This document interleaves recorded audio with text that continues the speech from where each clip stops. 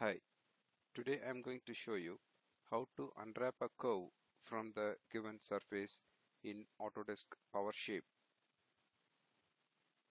Before I'm continuing, I just cut my top of the surface. To do this, I'm selecting this curve and say I just to convert into wireframe.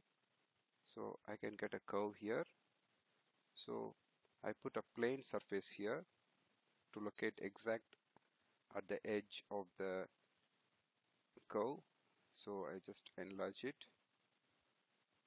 So make sure it is enough to cut. Go to edit function, take selection, and you can cut it like this. Once you're done, now we are going to unwrap the top edge and bottom edge of the curve from the surface.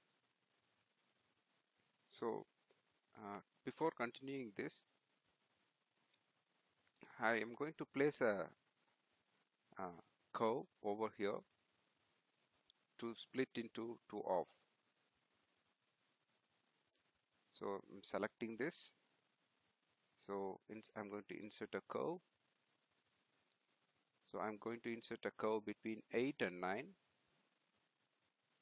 So I put 8.5, just apply it, and from here I just offset it 20 micron distance from the created curve. So I put 0.2, apply. Now you can see this 20 micron curve is created. So I'm going to cut this between surface to unwrap it.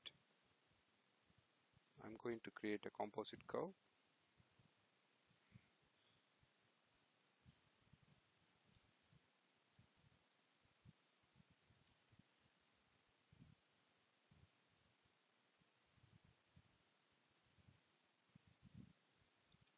So make sure it is closed.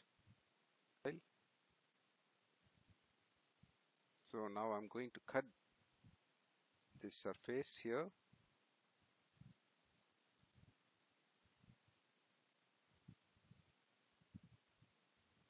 Okay, now there is a split I had made.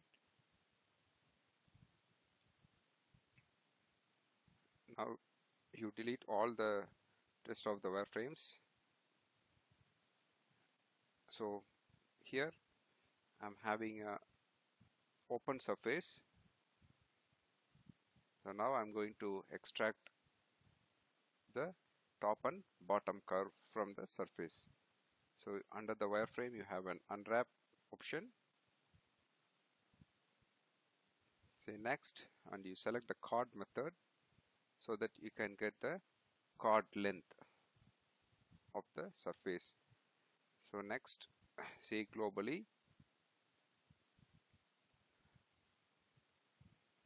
next, and you just preview it. You can get the unwrapped top and bottom curve from the surface. Thank you.